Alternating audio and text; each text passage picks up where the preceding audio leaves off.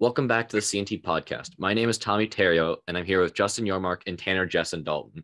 So Tanner is a pitcher in the Chicago Cubs organization, drafted in the 17th round 2 years ago now, I believe, 2019. Yeah, 2019. Mm-hmm.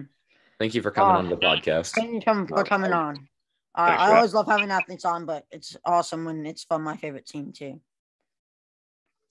Appreciate that. Go Cubs. Yeah, I'm wearing my jersey right now.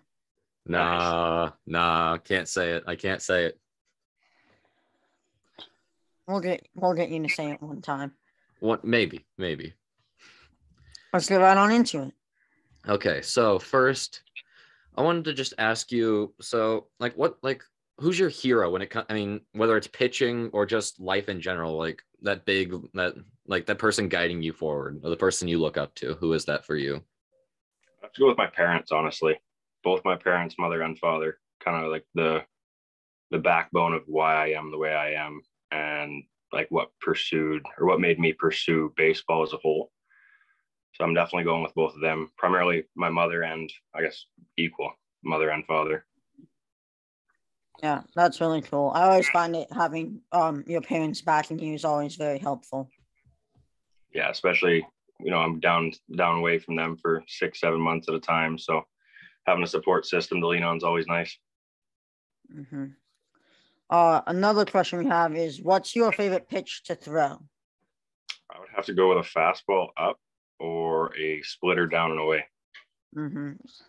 Very cool. My go-to strikeout pitches. Yeah. So this doesn't really translate at all to pitching in real life, but in MLB The Show, I like to pitch the fastball up high as well. Very different things, but hey, it works. It's the same as far as the way it looks. What do you like? What does velo look like for you on the fastball? I'm anywhere between like 91 to 94, give or take. There you somewhere go. In there. Yeah. So we're getting to the stadium. Walk us through your pregame routine. What do you do to get ready? I usually show up quite a bit early, just so I don't feel rushed.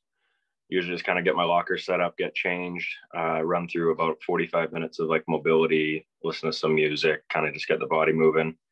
Give myself about 15 minutes to just kind of hang out, talk to some teammates, catch up with people, ask questions, sit on my phone, what have you. And then about 45 minutes before a stretch, I go into training room, get a stretch, start getting the body warm and loose after the mobility program, and then get right into our team warm-up, team throwing program, and then shag batting practice.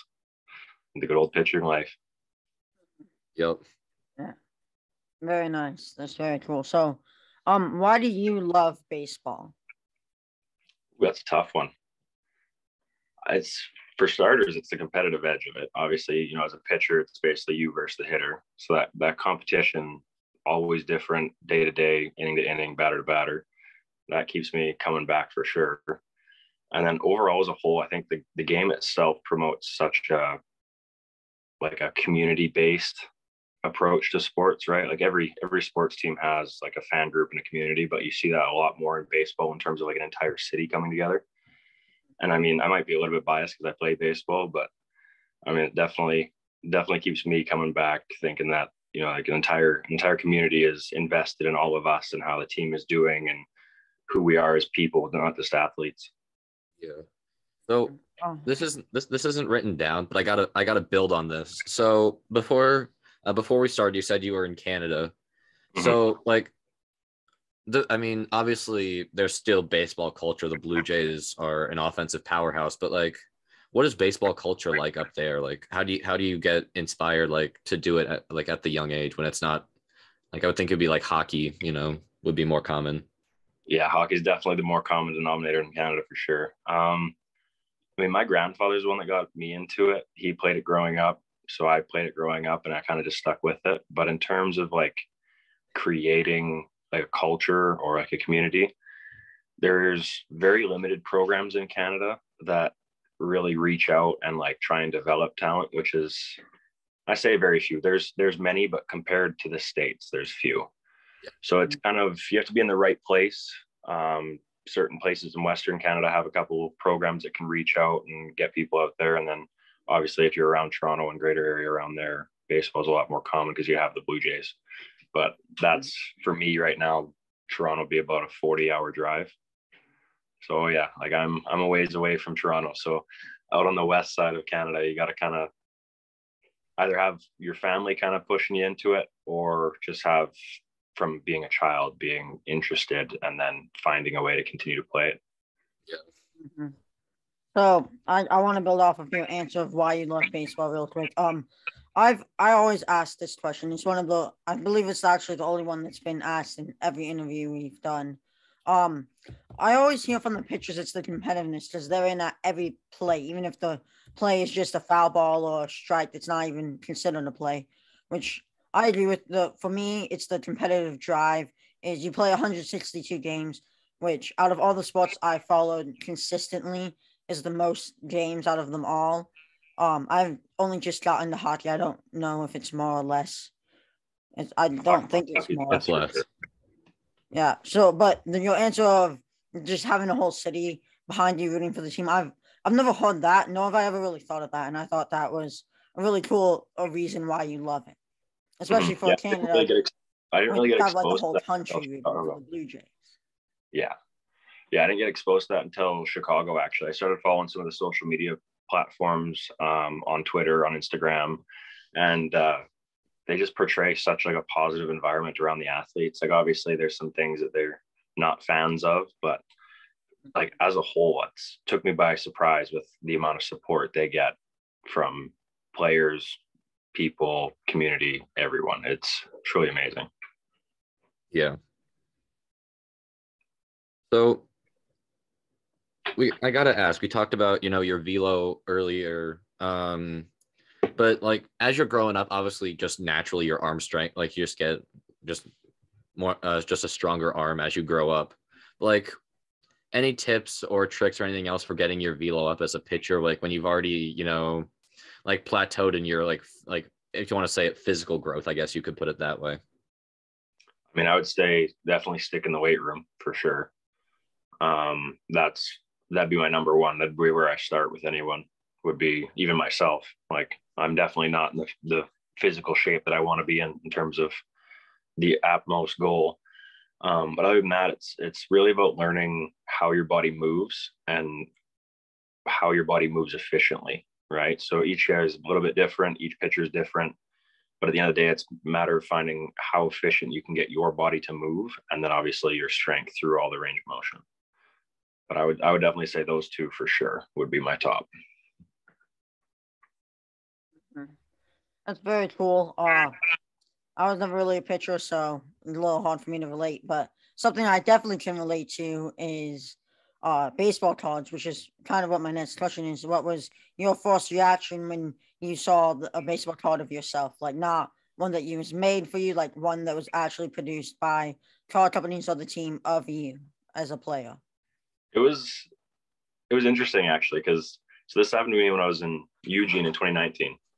And it was Topps. They had created a team set of all the cards, and they gave us like a stack of at least 50 of ourselves. And it was an odd experience. I'm not gonna lie, staring at my own face on a page by like a card company, not just like parents making it on a Microsoft document or something like that. It was interesting. Now it sort of seems, I don't know, I wouldn't say normal, because I've only gotten 2 of them now, but like it's less of a shock when they end up in my locker, just because it's almost like expected that like if you're on the team, you're going to have a card. I mean, I don't really pay a whole lot of attention to them. I put them in my bag, and they usually end up in Christmas cards for family and friends. So that's usually my main use of my cards, but it was definitely a surreal experience the first time I saw one.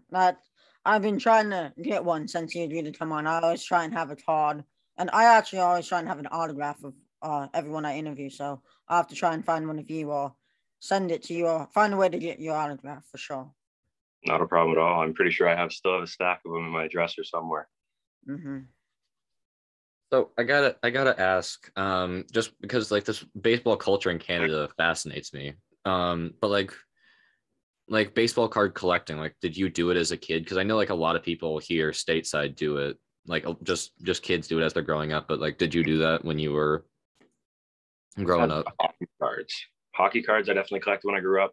Not so much baseball. Like if I found one, obviously like the top players at the time that you don't even have to follow baseball to really know. But if I found cards like that, I'd throw them in. But it was mostly like hockey for most of my childhood. And then I actually never met anyone who would like collected baseball specifically. I know people that collect all sports cards, whether it be football, basketball, everything. They collect the whole genre of sports. But I mean, I've never met anyone that truly just collected baseball in Canada. Yeah. So the next thing that I want to talk about was like your pitching career. Like what lessons have you learned? Like the minor league system is built to develop players and bring people up and, you know, teach them more about themselves and about the game of baseball. Like what lessons have you learned from it? You have to definitely trust yourself.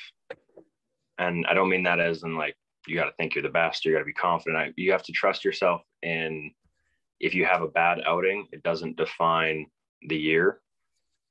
And if you have a great outing, it doesn't mean you're going to continually have success. So it's basically like trust yourself and trust the work that you're putting in that will produce results. So it's more or less the day-to-day grind and just keeping to it and following it through and just knowing it that the other side, you're going to have improvements.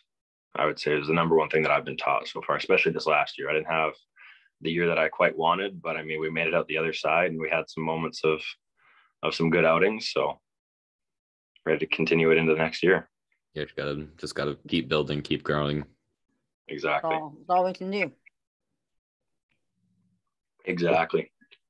So I'm very excited for this next question because as you know, I'm a Cubs fan, so I like to keep up with all the prospects, see who's gonna be good. So who is the most talented player that you've played with or against? Ooh, that's tough. There's been many. Obviously within the Cubs organization, we have with Ryan Jensen for most of the year this year, outstanding pitcher. Yeah, we had Brennan with us for a couple weeks, outstanding hitter, great outfielder. I'm very high on both of those. Brennan actually came on the podcast when I first started, when he was first drafted too. Yeah, that's awesome. And then guys like Nelson Velasquez, he just made the 40-man roster after fall ball there. Yeah, he was watching him South for a while. But I mean, yeah, like it's crazy the amount of talent both on our team and our organization and organizations we played against. There's many guys that are turning a lot of heads. Must be nice having hope for the future of an organization. Must be nice. I'm a Rockies fan. I'll just say it. I'm a Rockies fan. It's not much to look forward to, my friend. Not much to look forward to. Oh, I'm sure they'll figure it out. I don't actually know too. It's about it.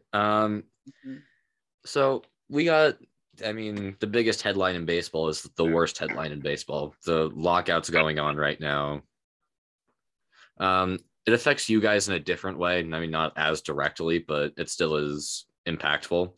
So like everybody's working to come to a compromise, but you get a seat at the table and they say, okay, Tanner, you get one thing. You can pick whatever you want. That one thing is going to get changed permanently. What is it that happens to baseball? What needs to be, what do you think should be changed? To baseball as a whole, or? I mean, it can be organizational, it can be on the field, it can be just whatever, just the question's open, just whatever you want it to be. I would say just across the minor leagues as a whole, the off season might need to be retweaked, reworked a little bit, just because we spend 5-6 months at home, essentially. We still have to train. We still have to train like we're athletes, still in the gym, still have to throw, everything like that. But the financial aid at that point is stopped. So I don't know if that would mean like getting paid in the off season or what, but that would definitely, this year has been my struggle, especially coming home to a winter where it's 0 degrees Fahrenheit and I can't really do much outside. So I do have to pay for a gym and things like that. So and I'm not too sure how each organization works. The Cubs are awesome with it. But yeah, I've definitely seen other people have some issues in the off season in terms of making ends meet. Mm-hmm. I have a few things to say. First off, I'm glad to hear that the Cubs aren't just horrible, because one of my biggest problem with it has always been the lack of pay in minor leaguers. Thankfully, now they're implementing paying for the housing, which should have been done years ago, but better late than never. So I definitely seen that. I always like to follow the minor leagues. We're close to the Aqua Sox, so I like to go watch games there. I really like to follow the minor league aspect as well as the big league. So definitely think that teams need to be doing better. Yeah, we've definitely seen improvements over the last, even I've only been in since 2019, and we've seen increases in pay both years. You know, they did quite a good job, in my opinion, over COVID. So, I mean, it was nice to see that an organization. I didn't realize that the financial aid stopped, though. I didn't realize that stopped during the offseason. That's shocking to me. Yeah, we don't get paid in the offseason. Yeah, that's definitely a problem. So our last question is, what is your biggest goal in your career? Ooh. I mean, obviously the goal is to play in the MLB, but I mean, if we're talking like end game goal, yeah. I would love to see my jersey in like a shop somewhere that isn't at the field, just to be able to be a part of a community where like that player has contributed to it. I think that would mean a lot. Yeah. So I think that would be my end all goal, would be having my jersey in like a mall somewhere and it being like a reason people are brought together for baseball. Well, I can guarantee you this. If your jersey's ever at the stadium or a mall, I'll definitely have one if it ever does. When it does. Appreciate that. But honestly, I'll probably have a custom one made when I get to a point where I can start getting jerseys more consistently. I love sports jerseys. They're my favorite thing to wear. That's awesome. So I'll definitely get one of you as soon as I can. That's awesome. I appreciate that. Add it to the list. Write that down, Justin. Put it at number like 57 somewhere. I do have a list on my notes app on my phone. I have a list of players of jerseys I want to get. So I will add it to the list. That's all for this episode. Thank you so much for coming on. We really do appreciate it. Thanks for having me. Thanks for coming on. Thank you all for who are watching. We'll see you next week.